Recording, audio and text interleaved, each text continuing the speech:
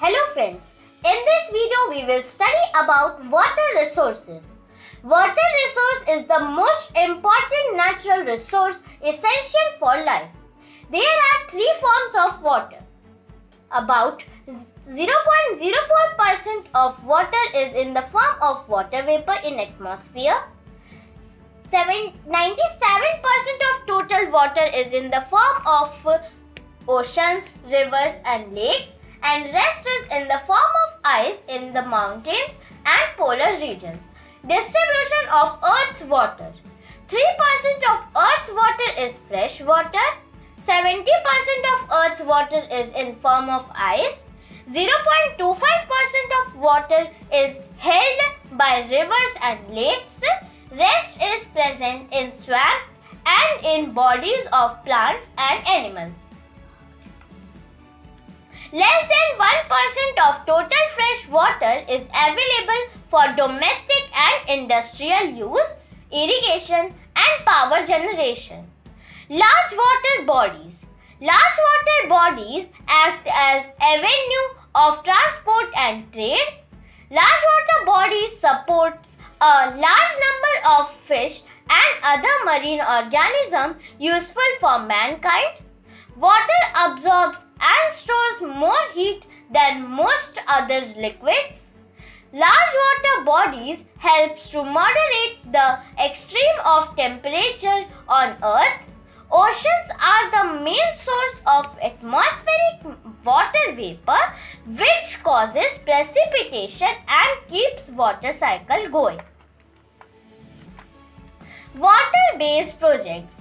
Rivers water is used for projects like construction of dams and reservoirs for storing water and canals for diverting water to the crop field.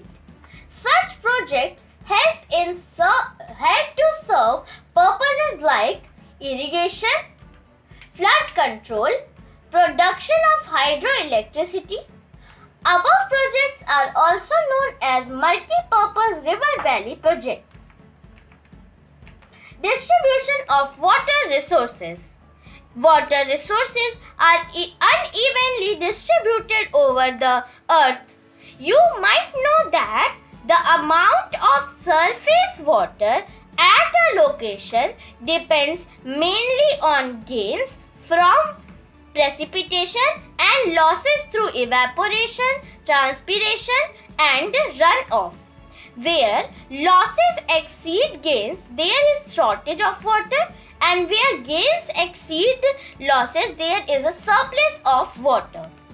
Areas that face water shortages are Northern and Southern Africa, Western USA, parts of Mexico and South America, and most of Australia.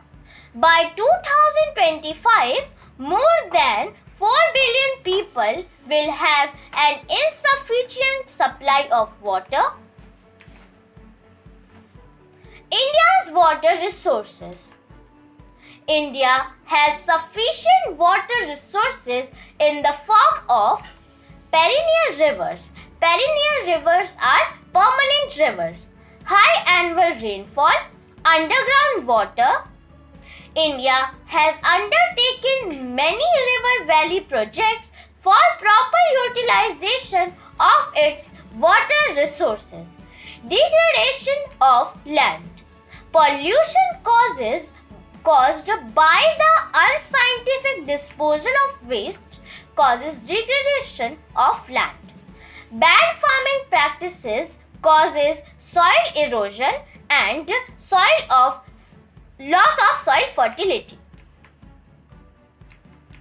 Landslides is a major threat of land resources, especially on hillsides, valley and coastal areas. Causes of landslides are: first is rocks loosened by weathering, move down a slope due to gravity. Second is earthquake. Third is volcanic eruption, and fourth is violent explosion. Debris.